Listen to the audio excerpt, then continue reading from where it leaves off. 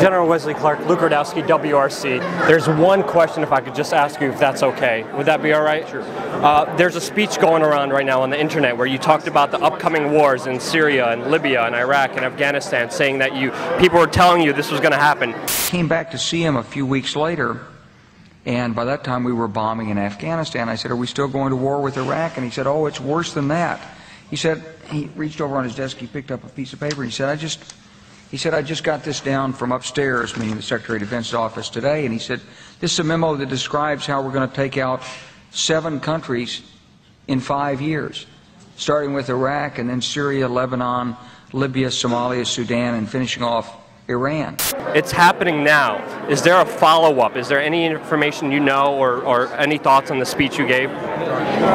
No, those were discussions that were being held in the Pentagon a decade ago, reflecting discussions from 1991. And it's a tragedy how it's unfolded. Seeing it come true, it's unfolding. What does that say to the larger extent of everything? It says that the United States needs to be a strong force for peace and justice, global cooperation in the world. Do you have anything else you want to say about that talk or any information you came across? And how do you feel Obama's handling Syria right now?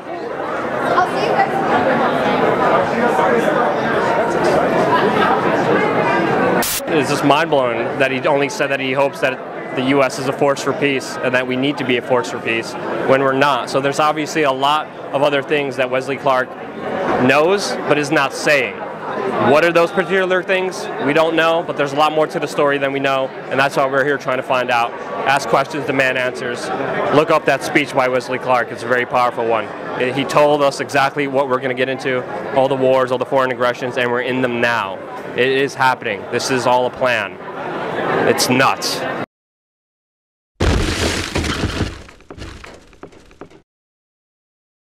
Are you kidding me? So are you kidding me? I'm just talking to you. I can't believe you're for real. I can't believe you're such a moron. You're saying kill lists are okay. Kill the enemy? Absolutely. How do you know they're an enemy without a trial? Obama has a secret kill list, which he has used to assassinate different people all over the world. I'm happy to answer any serious questions you have. Why is that not serious? Because I have no idea what you're talking about. Of course you don't.